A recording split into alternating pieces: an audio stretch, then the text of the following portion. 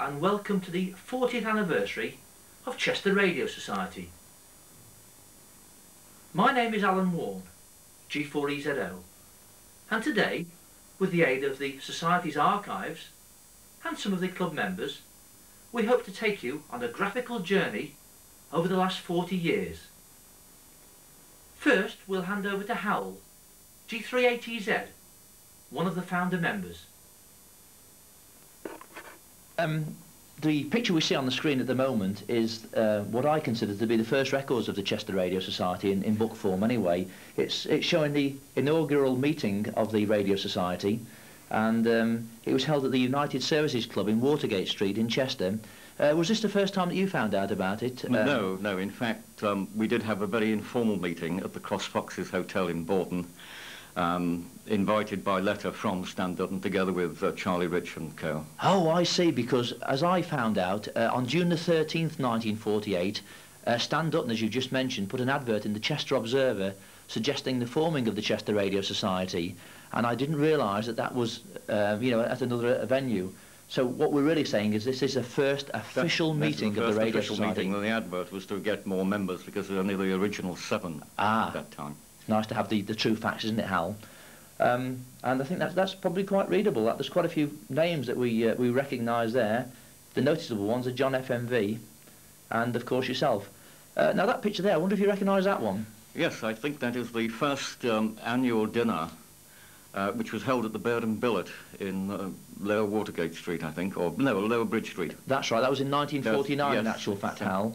And I've got the feeling that the cost there was minimum. I think it was 7 and 6pence per ticket, from what I hear, and that was on I the really can't remember that. Yeah, well, my records say the 25th of April that all happened. Mm-hmm. After that, we go on to, I believe, the Tarrant Hut. Why was it called the Tarrant Hut, Hal? Well, I don't know. I think it's due to the type of construction. It's very similar to a Nissen hut, except the Nissen hut is all corrugated iron. That happens to be breeze block and felting tarred over. I see. What was that in the grounds of the YMCA? Yes. And those are the lads inside. There's quite a few photographs here inside the Tarrant Hut. I think that's George HLP. Is it in the front row there? George in the middle there, in the front. Yes. I think there's your good self way at the very back, yes, on the left. Stan Dutton, John Butler, Charlie Rich leaning against the window. So quite a few names we know. Mm-hmm. My record said the first chairman was Mr. E.J. Greenwood. The president was Mr. Jordan. He was the BBC local rep. Of course, the honorary secretary then was Stan Dutton, and the treasurer was Mr. Ford. And the first 2 committee members were yourself and Frank Withall, and a junior member, Mr. J. Parsonage. So I presume you probably remember all those very well indeed, do you, Hal? Apart from Mr. Parsonage, I remember the others. You will notice that on this shot, the table is actually an old door taken from the wall that we knocked down. That was as much as you could afford then, was it? Could afford, yes. Very good, that. Who have we got there? This shot shows Bill Lloyd, a very good cook, actually. Didn't know much about radio, but his AC chips were absolutely delicious. Do you know anybody else? Of course, we have 2YS, myself, and 1 or 2 others whose faces, unfortunately, I don't recognise now. Would they be junior members at the time? They probably were junior members, yes. Another shot of Bill Lloyd, 2YS operating. I think myself on the right at the back, and the fellow in the middle, again, I just can't recall that one. Was that the club's gear or different people's gear? Different people's gear, yes. They sort of all brought it together as we brought it together as and when necessary. Yeah, I'm sorry about that one. It's the light reflected on the front panel on the original photograph. Yeah, I think it's just a general group photograph of a meeting. Again in the Tarrant Hut, Again in the Tarrant Hut. Still in 1951, here's another interesting shot. I think the best person to describe this to us is John G3FMV, who's one of our founder members. I think he was in the throes of it at the time. John, I've got written down here, team making recording of Voice of America programme, which mystified me a bit. Can you let us know a little bit more about it? Yes, well, there were 6 of us doing this little trip to America, as you might say.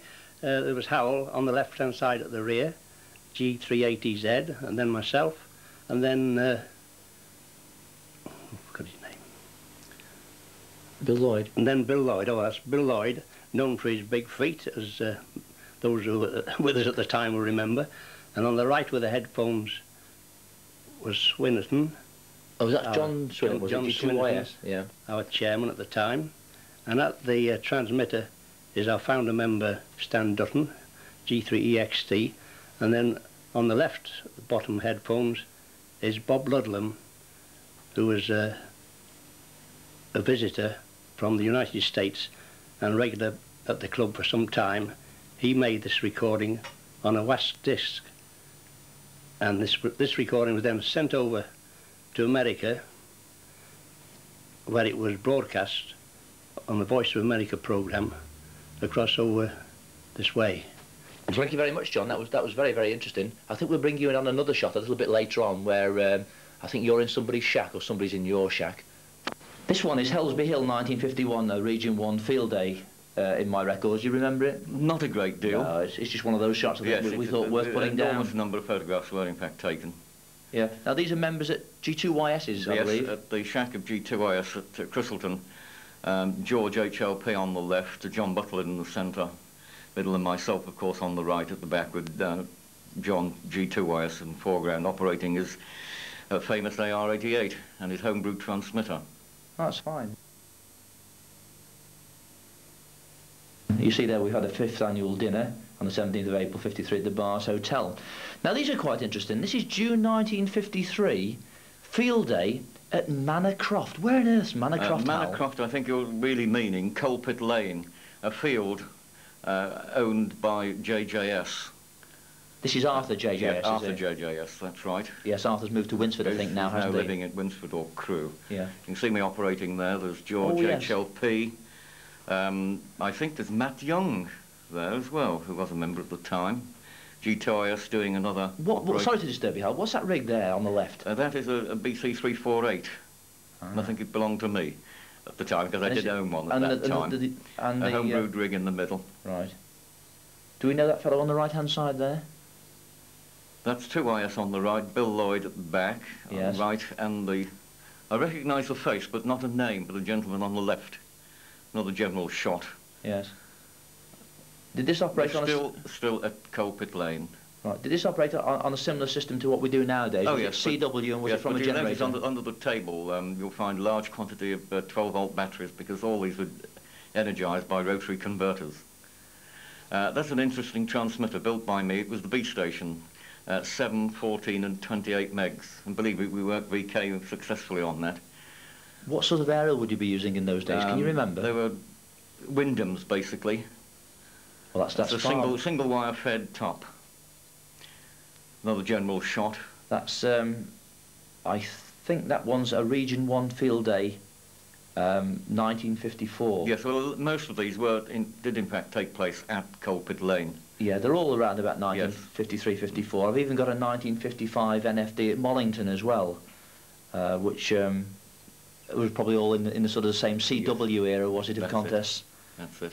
That's the 7th annual dinner there, which I thought was quite interesting. Price 10 shillings. I'm sure you all remember the Kingsley Cafe in Foregate Street. I certainly do. This is a B station, NFD 1957. I don't know what the fella's doing on the roof there. It looks a bit rude to me, but I'm sure it's all in the spirit of aerial erecting, and that's sort of another shot of the same NFD. Now, I wonder who recognises this photograph. While we were doing radio in about circa 1959, this gentleman here was a pop singer, I believe in London. Yes, it's Dave Hicks, G6 IFA. Sorry about that, Dave, but I just thought I'd throw it in to get us all going a bit. I think you looked pretty handsome in those days, particularly with that haircut of the early 60s. Now we move into the 1960s, and this first slide that we see here, it's got written on the back of it, MCC, FNV and ATZ, so I think we'll talk to John again here. John, what's this MCC to start with? Oh, MCC, that was magazine club contests, run by the Shortwave magazine. Oh, I see. Now what's going on here? Is this your shack or Hal's? That's my shack, yes. What gear were you using, John? We were there for 3 years, and I think this was the 1960 time. What was the receiver? The receiver, the Edison 750. And the transmitter? I can't remember the transmitter. I think it must have, whose that was, or what it was. Ah, this one here now. This is the 1964 constructional contest, where I appear, I'm afraid.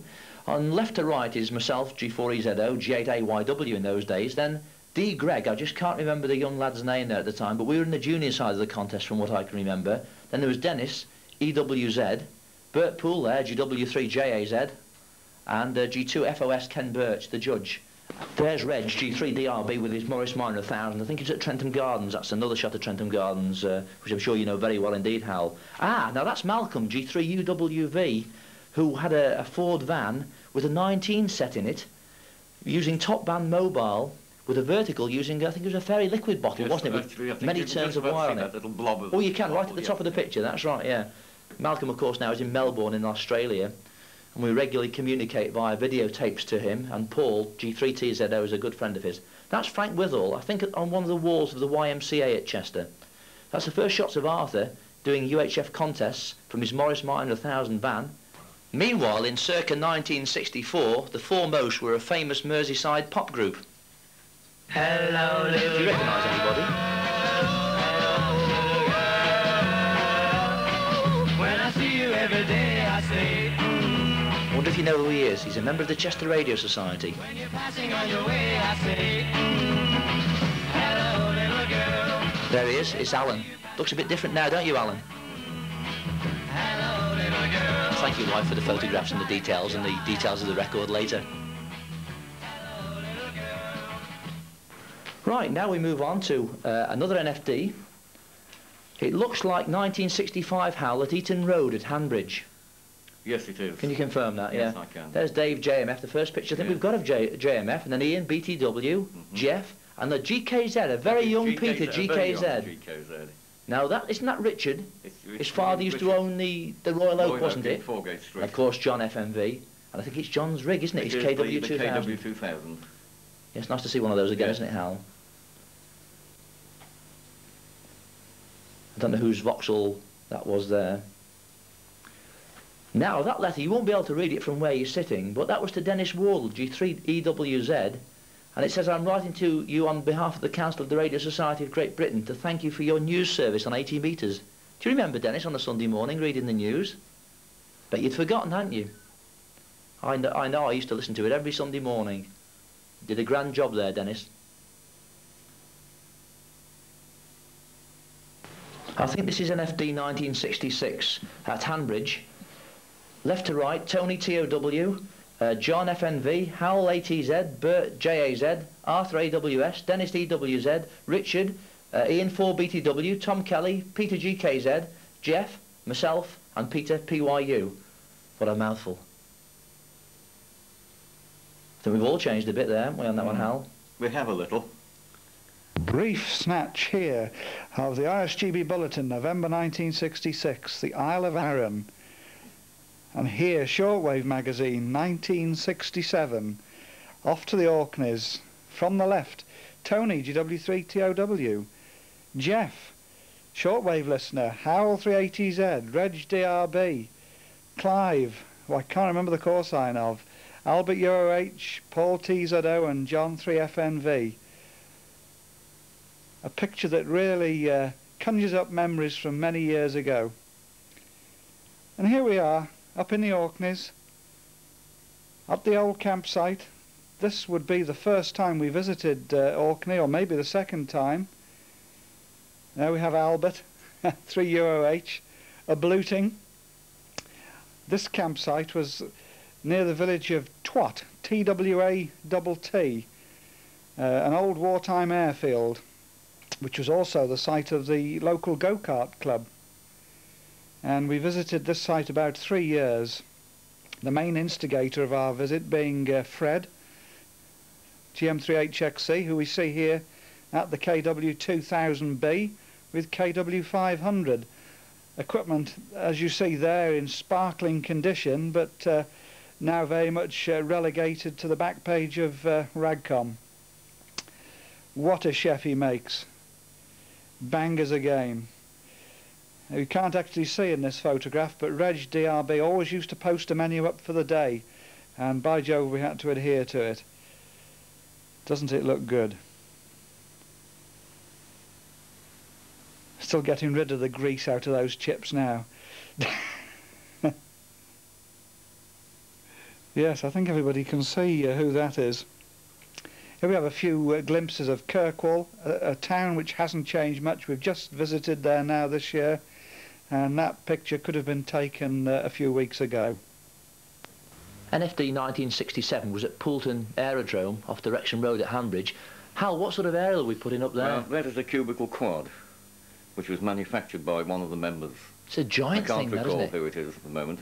The chap with no shirt on there, that's Malcolm UWV, isn't it? It is. Recognise him. Yes.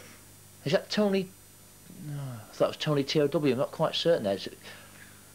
It's not the best of cine films that we managed to capture, but I think it demonstrates the efforts that were made in those days. There's Reg DRB. That's a good shot of Reg. And It looked as if we were assembling the mouse just as the thing was going up. that's right. Mm. That's quite a thing to get up there. Did we use one of those every year? Or No, was no, that we just a only used it one-off? for 1 year. I don't think it was a particularly successful aerial. But after all those The efforts... design is actually good, but our particular efforts on that occasion, I Oh, don't there she think goes. met the requirements.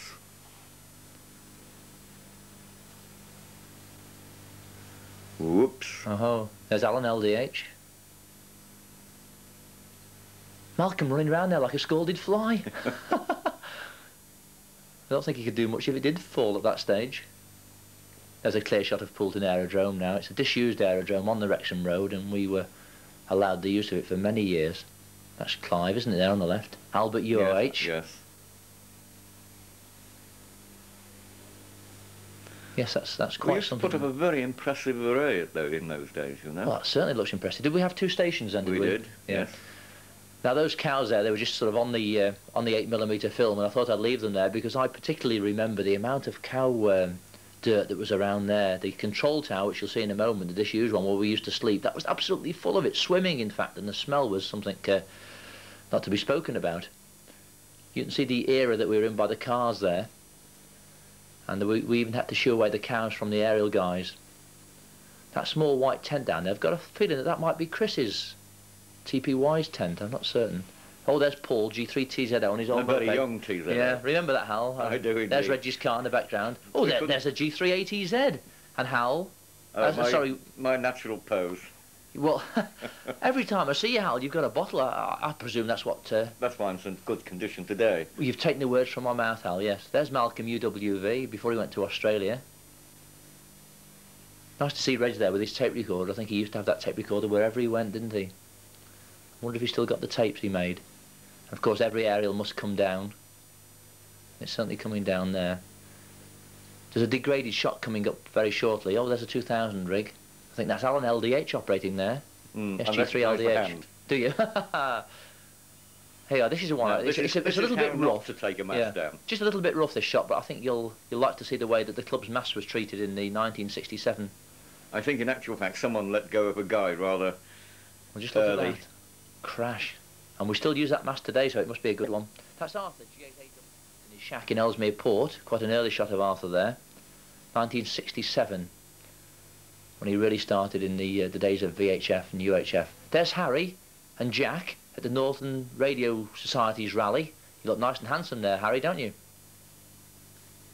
And there's another one of Arthur in his shack in Ellesmere Port, and as you can see, he's progressed now into the world of Eddystone EC10s and such things. That's an NFD one with John FNV. And who's that on the left hand? No, I don't recognise the place at all. But back in the tent again. Now that's Merritt and Load, Dave G3 VBC and Arthur G8 AWS on another 77 contest. And that's another shot of the site, including the trig point at Merritt and Low.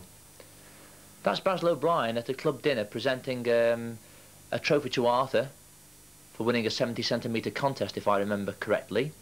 That was in the 1970s at the Queen Hotel. And Basil and Dennis there toasting the ladies. You'll notice the ladies are sitting down, so that's obviously what's happening there.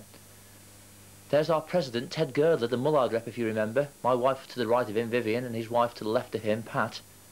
That was at the Queen Hotel.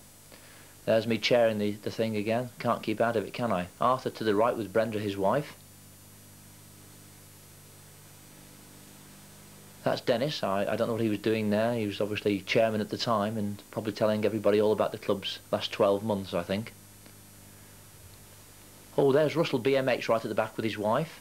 And Paul TZO with his wife. Frank Withell on the right at the front. On the right. And was that Matt Young on the left? Matt Young on the left. Oh, yes, that was Dot, and that's Dave JMF in the foreground. He was ALA then. President Ted Girdler again with Dennis and the respective wives. again at the Queen Hotel. Very well attended in those days, 75 to 80 people. Dave JMF or G8ALA, hasn't he changed, dancing with Arthur's wife, Brenda. There's Brenda again in a mini. Here's a 1970 club meeting. It's the only photograph I've got of the YMCA club room, which I thought was worth including. The quality is diabolical, but there's some faces you'll remember there. Top left, middle almost, Louis Mather.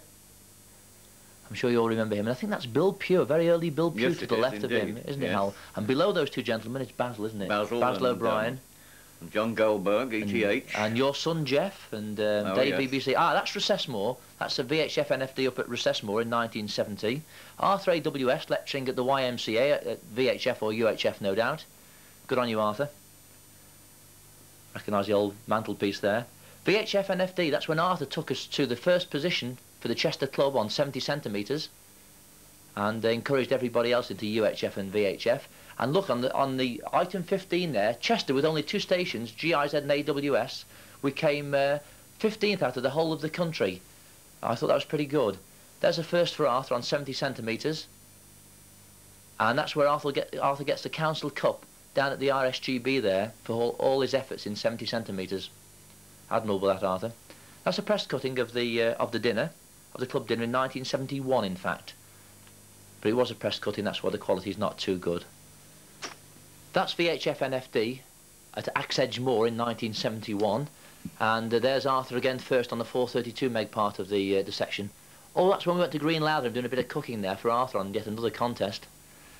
Arthur's giving us a single sideband lecture there on his new 25-watt transmitter, and that was very, very rare in 1971 on 70 centimetres, 25 watts of single sideband. Arthur and I at one of the rallies, Drayton Manor to be precise. Now we're going to HFD 1972. Here again, a very similar photograph of years gone by. Eaton Road, Hal, that's right. And there's the... Oh, that's noticeable. Richard on the left, he's holding the 13-amp plug, yet we're trying to operate a radio station. And that went in the local press. Things we do. Now, that was the Mull of Galloway. Galloway, that one, wasn't it? There's Ted Girdler, our president, speaking about the ladies, I feel, on that one in 1972. Presenting Arthur with one of our trophies. That's right. The G3 FMV trophy. There's Dave Cutts, G8HNV at the time, giving us Electron Radio. Oh, that was our 25th anniversary, 1948 to 1973 at the Queen Hotel. Reg Lascelles there was our guest, and I was in the chair, and we had the various toasts as per usual. I think the toast to the Radio Society was proposed by Reg Lascelles, and there's Reg in the picture in the middle with the moustache from Jodrell Bank. You see, 1973. That's Poulton again, is it? Yes. No, Hanbridge. No, Hanbridge. That's Eaton Hanbridge. Road. That one. Eaton Road, Hanbridge again. That's Arthur and Peter PYU. Oh, that looks like a Dennis designed area. Would you think? Yes, I'm sure. Ably assisted by me. Of course, absolutely, with your usual Had to get ATU. that one in. Sorry, Dennis. KW 2000. We were really into 2000s. Perhaps that's all we had. There's Richard again operating. This is all the 1973 HF field day. Of course, everything has to come down at one time or another, and there we are taking the mast down, pulling those mast sections apart. Mm-hmm. They've lasted extremely well, haven't they, Hal? Peter PYU with his phenomenal strength, pulling out guy pegs for us. And dare I say it, Peter, everybody else does. There's Rommel's car, 1940 circa. And still going strong. And still going strong. Oh, Rugby Club, Vickers Cross Carnival. Dennis helping us there with his Collins, a famous Collins. I think we should associate Dennis with Collins all our lives, shouldn't we? And that's the Mull of Kintyre. Mull of Kintyre, in the distillery. The distillery, that's right, Hal. Sampling the local brew. Yeah, that was a radio outing, believe it or not. And that's up at the top, where the wind blew and it ripped all the tents down. That's Dave FGC there. And it blew the most essential little tent down as well. It did as well, that's right, yeah. It Was Arthur in it at the time? using it. Now there's Sue, now GW8FZC, and Reg G3DRB, helping the Spastics in amateur radio at Doran Court in Upton by Chester. 1900 years history of Chester. If you remember, the Queen and the Duke of Edinburgh came to Chester, and 2 members of each society in Chester were invited to the cathedral. Dave Ollerhead and myself went. Very memorable morning that was. There's the invitation card and the order of service. That's GW3 VBC, Dave Blanchard. That's one of the August outings to Brennig. You can see the reservoir on the right-hand side there. And there's Arthur handing our children across the stepping stones with Roy FVY. think Arthur's sampling the waters there. Now that's another HF contest where Arthur INX is very, very sunburnt, so it must have been a warm summer, or he'd just come back from one of the islands. Other faces you recognise there, Hal? Nice Yes, young ladies there. infiltrating Yes, now, nice isn't to there, see in that. this day and age? Very nice to see. Oh, now, this was the installation of the president of the RSGB in 1981, a very good friend of the club's, Basil G2AMV. And Basil was installed at the Queen Hotel at Chester, where he asked us to give him a hand together with the World Club. And we put on a station. There's Alan OJQ and George RLV and Arthur INX operating the talking station. I think Derek EOM was there. There's the retiring president. He was... Peter Balestrini. That's right, Peter Balestrini, and he was handing over the chain of office to Basil there. Oh, then we went on to Bellevue, Manchester, where Chris ICT put on a very, very good stand. You'll see it in a moment. Chris made that all himself with his all his machinery he had available to himself. Then we went to help the scouts at Blaken High School and showed the scouts a little bit about amateur radio, and believe me, that has snowballed. I'll tell you more about that later on. That's a press cutting of me with my amateur television about 12 months ago in the shack. Guildon Sutton Carnival wanted amateur radio, so we went and gave them amateur radio. And there's all the lads who are helping. We had a very, very, very nice weekend there, or all day Saturday, should I say. A lot of people worked very, very hard there. Now look at this one. It's a long, wide press cutting which I had the trouble to actually show you on the screen. But do you recognise the face? I'm sure you do. Yes, there he is. Our man of many skills, George, G3TTN. I think you've got a lot to answer for in the club, George. If it's not mending watches, it's amateur radio and CW and all sorts of other things. That was in the local papers only a few months ago. And I think the comment said you could talk to your friends in, was it WK and JA any day of the week. That's the very latest high-power single sideband contest at the beginning of September this year. And now here's a little bit of videotape on it, which Kevin took for us. Tried to edit it just a little bit, but basically we were at the rugby club at Vickers Cross, where we are this evening, and Dennis had one of these brain waves about a new aerial. Believe it or not, it's one that the commercial boys had used. What was it, Hal? Was it 4 dipoles? Yes, it was fed from a centre point. Of Dennis and myself. In actual 2 inverted Vs. That's right. 2 inverted Vs at right angles to each other, therefore giving you a 4 leg feeder. Now this is interesting here. There's Dave ZRE and there's Dave ZRE. I think he's got the appropriate... No, he hasn't. In a moment, there's Tony TKD, our treasurer. I'm just waiting for a shot of where the 4 aerials are all brought together onto like a cross piece. There it is. Now that cross piece there takes all 4 ends of the long wires together, and then we hoist that up to the top of the mast, and then we feed whichever feeder we want, either an inverted fee or join them together for a long dipole. That is true. And this is actually the first time I've seen it, because at that time we were up in Orkney. Oh, I see. Well, there's a piece that was overhanging, and we're actually winching up at the moment the 4 feeders, or we should be doing, I think, shortly. Dennis. It's nice to see that the 4JMF... There it is. That's it. You see the 4 feeders ending Spider there. and so forth went together so well, despite the fact that we weren't there to see it. Right, you see, that's the device. And the lads are just finishing it off before the erection takes place.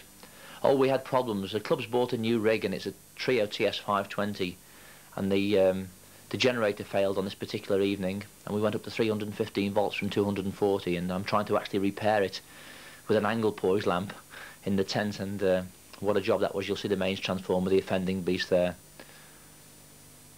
I would now like to report on official record that it's working all okay. There's Dennis the following morning adjusting the aerial. We're making some further adjustments to the aerial, but it did work extremely well. We could work many, many countries all over the world, and we're certainly going to use it again. We're preparing now to take the mast down. There's the gym pole we use every year, isn't it, Hal? Mm-hmm. There's Adrian, and there's Dave IFA, and we're just about to lower the mast here. The weather that particular weekend was very, very bad indeed, if you remember. We lost the tent, even down at sea level. And there's Adrian, and I think Arthur AWS. We're just about to lower it down. you'll notice that we take it down far more gently than we did in that previous cine film, as those masts to buy now, Dennis tells me, must be £400 or £500 each.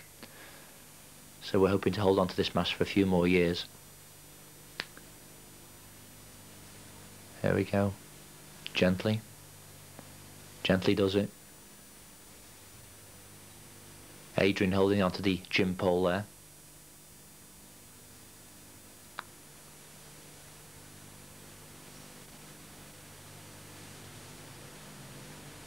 Yes, and that ended a very, very blustery contest. We had rig problems, we had generator problems, and the only thing that worked extremely well was the aerial there. Well, I think we learn from our experience, don't we, Hal? We do. And there we are, finally the mast's down. And that virtually brings us up to date now. Right, and every good radio club needs a good committee, and this year was no exception. They've helped me immensely, as they do, I'm sure, every single year from 1948. There's your vice chairman, Dave, G4JMF, and there's Tony, your treasurer, with his diplomatic case. I think he's actually writing a cheque out there. Shame on you, Tony. We try and keep the money in the bank, don't we? Dave, ZRE, and just moving over to our left there is Chris. There is G3TPY, who at the moment he's helping us a lot with the scouts, and I think he's going to mention a little bit about that later on to you. And to Chris's left is Dave, G6IFA. Do you remember that pop photograph? The pop singer in 1959? Well, that's how he looks now. And there's your president, Dennis. Incidentally, Dennis has been a chairman of the radio club for about 12 years, around about 1958. And there's, of course, your secretary, Chris, G8ICT. He has many irons in the fire, and he really does a grand job for us. Thanks, Chris.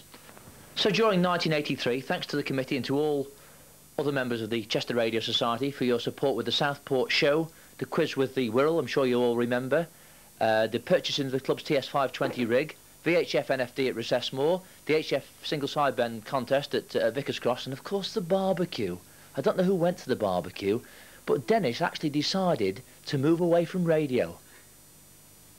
Well, I think I should explain here that that's Linda, the lady who looks after the bar here at the rugby club, and she came out to collect some glasses, and we just captured Dennis at the right moment there. Now in 1984, Dave Hicks and myself were asked to help the round table on their laser appeal. Well done, Fred, it says. There's Fred in the top right hand corner of the picture. We were doing emergency radio coverage. We were up at 5:30 in the morning at the Crook of Dee. Dave Hicks was put into that little boat there with a 2-metre rig. Yours truly was in the Groves, and we had an emergency cover in case anything went wrong. I'm glad to say it didn't, and he earned, I think it was £2,000 for that charity. In October 1984, we helped Vickers Cross Scouts. That was Arthur Brighton and his troop, the 25th Oldfield Scouts, and we operated Jamboree on the air. Very, very good turnout indeed for an HF, VHF and the UHF station. The only press clipping that we have is from the Chester Chronicle at the time. Not the best of pictures, but I think it demonstrates a point that we were starting to be quite active locally with our very own local scout group. In 1986, the Radio Society applied to the local lottery fund for some form of financial assistance to help with a linear amplifier. We were very successful, and in May of that year, the Lady Mayor, Dolores Whitten, presented the Society with a cheque for £400 as part payment towards the linear amplifier. As we're all well aware now, the club has purchased and used that linear amplifier with great success. And here's a picture of the officers at the time. Ray Williams on the left, Dave Hicks, the chairman at the time, myself, Alan Warren, in the middle, Dolores Whitten, then Tony Cooper, our treasurer, I think, if I remember correctly at the time, and then Dennis, our president, G3WZ. Now into 1988 and 40 very successful years of Chester Radio Society behind us. Thank you this evening particularly to Howell, G3ATZ, to John, G3FNB, both founder members of the Radio Society, to Paul, G3TZO, and also to Kevin for some of our videotape. And of course to all of you who have helped us over these last 40 years to make Chester Radio Society the success it is. Thank you.